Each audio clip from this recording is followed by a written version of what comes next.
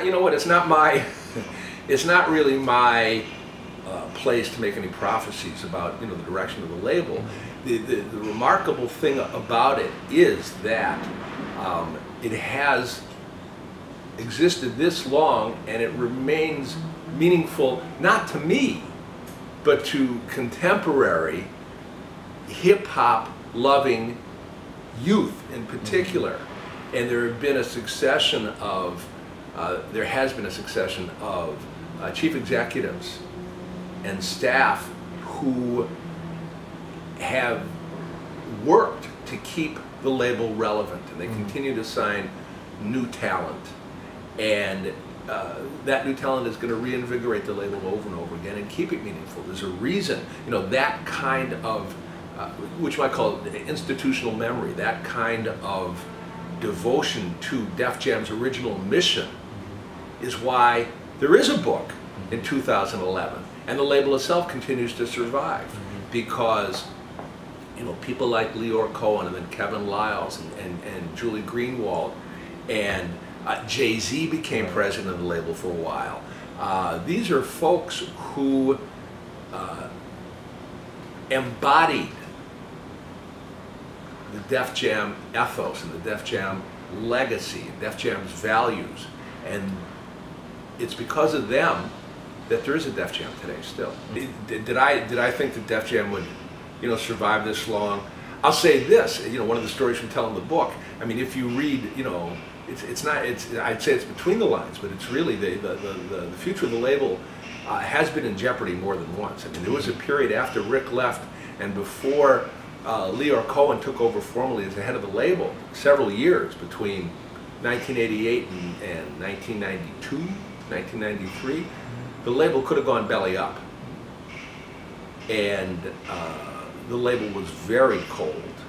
And if it had gone belly up during that period, it wouldn't have been remarkable. What's remarkable is that it has survived, and it survived, as I said, because, you know, really notably, Leor has been crucial in this process.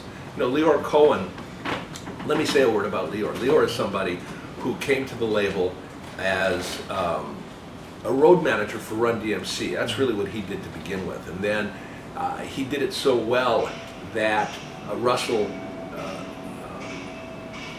gave him more and more responsibility, and pretty quickly Leor was running the artist management side. He was running Rush.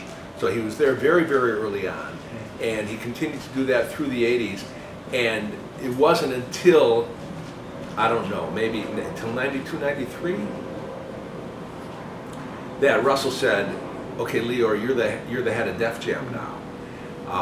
And that was crucial. I mean, that was a turning point, because Leor was imbued with the values of Def Jam, and he was determined to turn around the label's fortunes, and he put together a tremendous executive team in that period, and he managed to do what he wanted to do, which is to revive the label and resurrect the label and make it relevant yet again.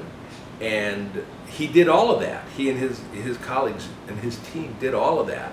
And I'd say of any single individual, you know, after Rick and Russ, you know, Leor is undoubtedly the most important person in the history of the label.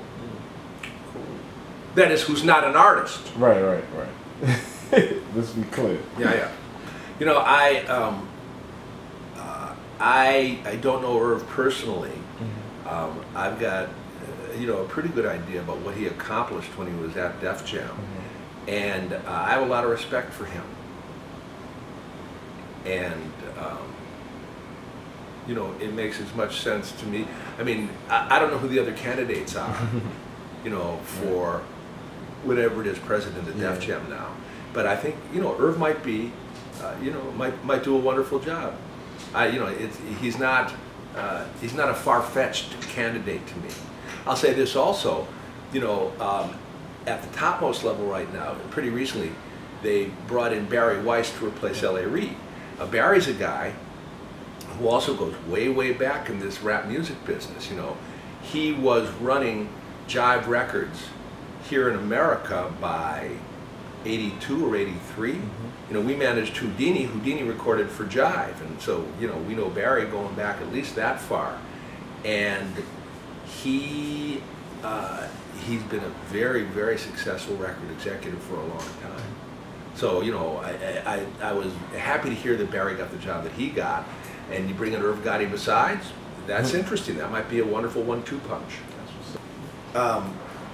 One of the single most gratifying and surprising things about the publication of this book is that there's a French language edition of it, and I couldn't have predicted it.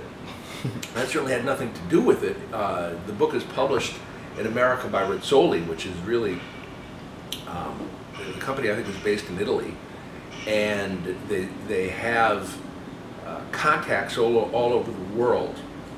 I think there must have been a time when they went to you know, one of the giant book fairs, maybe in Germany, and they talked to other would-be publishers about whether they wanted an edition of their own.